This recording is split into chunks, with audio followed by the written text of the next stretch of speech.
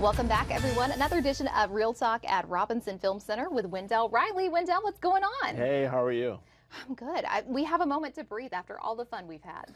Yeah, the Robbies were a great success, and thank you for being a part of it, kind of leading the charge for us. Thanks for letting me get out there and make a fool of myself and have a lot of fun with you guys. What happened at the Robbies will stay at the Robbies. Stay at the Robbies. It's like Vegas. Yeah. So if you want to be part of it, you need to get your tickets next year. Absolutely, absolutely.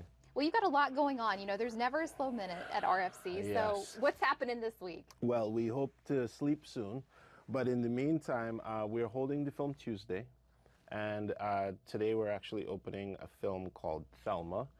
It's one that we've been excited about bringing for a while, and it's about a 93-year-old woman who is scammed over the phone. And then she actually decides to take revenge. Oh. They go to the authorities and basically they say you can't really do anything about it. So she goes on a mission to get revenge on the people that scammed her. And, you know, she is on a mission and she will not be stopped. I love it.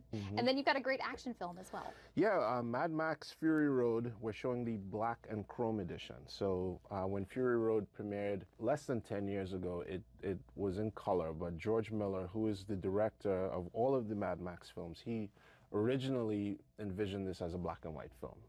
So now we get to actually bring this version to RFC, and Furiosa is in theaters right now. It's a prequel to Fury Road. I know this is all very confusing. I'm taking notes over here, trying to follow along. You're very excited, Wendell. I'm sorry. I get really excited. But the Mad Max films are really well known for redefining the action genre. The Road Warrior, way back in the 80s, basically created the template for a lot of action films, and then Fury Road did that in the last decade.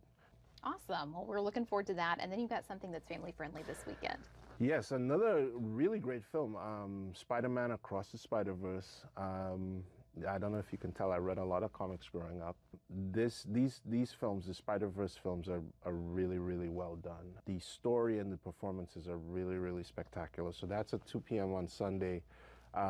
So if you have the kids or the grandkids and you want to do something, 2 p.m., it's a great opportunity to just come out and watch a fantastic film together. Yeah. And adults can enjoy it as much as the kids, which is a rare thing with animation. Where you can find that happy medium. Because like you said, there's a good sense of nostalgia with it. Yeah, and it also deals with a lot of relevant themes of belonging and you know, trying to find your true path. So we're excited about this one. It's going to be a great one. And then one that I think is probably by this point sold out because everybody loves the Heels and Reels series. What's showing? Runaway Bride with Julia Roberts and Richard Gere. Oh, swoon. Yeah. So yeah, we're going to do trivia and we'll have dinner beforehand. You know, Heels and Reels is a series that's extremely popular. So I would always recommend that if you're interested, check the website.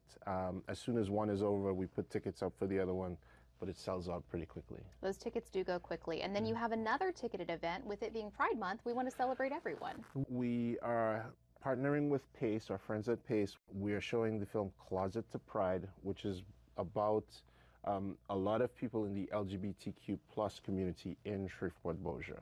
So they tell their stories, and a lot of it deals with, again, finding themselves and deciding to live their truth.